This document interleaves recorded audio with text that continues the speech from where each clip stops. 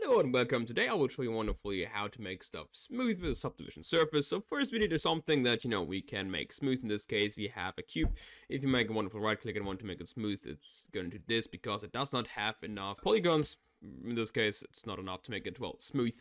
Therefore, we have to add something, and this will be done with the subdivision surface. You can go in here, or you can click Control and 2, and there we go. It is now wonderfully smooth.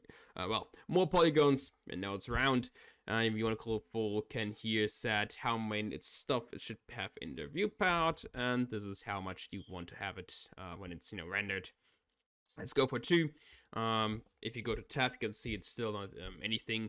We do because we have not applied it. If you want something or part of it still to be flat, you can always make a cut and then pull it up, and there we go. It's no longer wonderfully whatever that is. There we go, but of course you want to wonderfully apply it. If you're going to go and apply it, then it's there. We have the wonderful polygons onto that as well. But of course, there's also different stuff. We have simple in here, meaning we're just going to add more polygons without changing the shape. So if I apply this one, we have now a cube with more wonderful polygons. And back to this thing, if you now go for smooth, it is now wonderfully round. There we go. I hope you like this one. Till next time.